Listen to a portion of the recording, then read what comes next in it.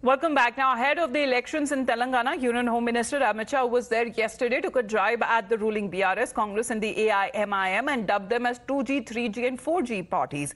Amit Shah, sounding the poll bugle in Telangana, launched also a scathing attack at his opponents, saying that the countdown has started for the corrupt and the oppressive Chief Minister Chandrashekhar-led BRS government, which is being supported by the AIMIM. He also referred to those three parties as dynasties and saying that the Congress is a 4G party of Jawaharlal Nehru, Indira Ji, Rajiv Ji and now Rahul Gandhi. It is a four-generation party, as KCR's party is 2G party and Owaisi's party is 3G party, and that none of these parties will ever come to power again. परंतु केसीआर उन्होंने परंपरा तोड़ दी। उनकी party का चिन्ह गाड़ी है, car है। कार भद्राचलम तक तो जाती है, प्रभु श्री राम के मंदिर तक नहीं जाती है, क्योंकि वो कार का स्टीयरिंग ओवैसी के हाथ में है, इसलिए वो नहीं जाते हैं। एक कांग्रेस पार्टी 4G पार्टी है। 4G मतलब जवाहरलाल जी, इंदिरा जी, राजीव जी और अब राहुल गांधी। 4 generation party. केसीआर की पार्टी 2G पार्टी है।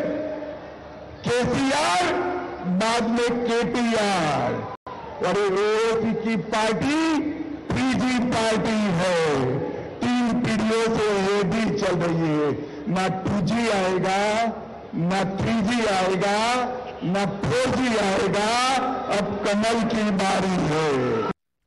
Well, the BRS and the Congress have now hit back at the Home Minister, saying that he was daydreaming and that the BJP won't get more than a single-digit numbers in 2023 assembly polls. Amit Shah ji was daydreaming that BJP will come into power in Telangana. They will be limited to single digit.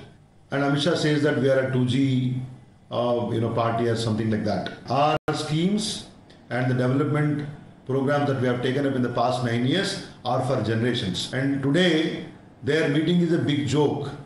The meeting was, kind of support to the farmers.